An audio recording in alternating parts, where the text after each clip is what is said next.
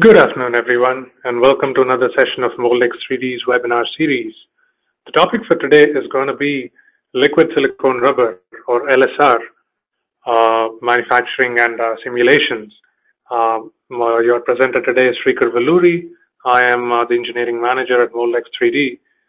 Now, I'll be talking about how Moldex 3D simulation software as such can help evaluate LSR molding processes. So with that said, I'm going to jump into the topic itself. So I'm going to cover briefly, give you some background information for those who are not very familiar about what is LSR as such and what are the advantages of molding with LSR, followed by some simulation capabilities, what you are looking for when you're simulating an LSR molding process. So, what is LSR? What is silicone rubber? And what sort of points need to be considered when you talk about LSR molding? So, liquid silicone rubber, or LSR, has been around basically for quite a few years, but of late there has been again more focus being placed on LSR molding, especially in industries such as medical sectors, electronics applications, consumer products, etc.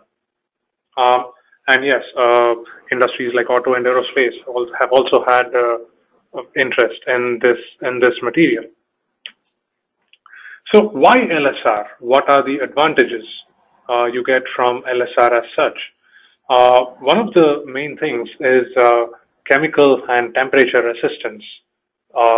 Given how this material behaves, it provides good resistance, and also it has good mechanical properties, durability. Not to mention, it is very good. It acts very well wherever insulation is needed. So these allow for a lot of applications. Now, when you talk about solid silicone rubber or high temperature vulcanizing HTV process, earlier the processes, there were only two main processes that were either molding, either compression molding or extrusion for molding this material.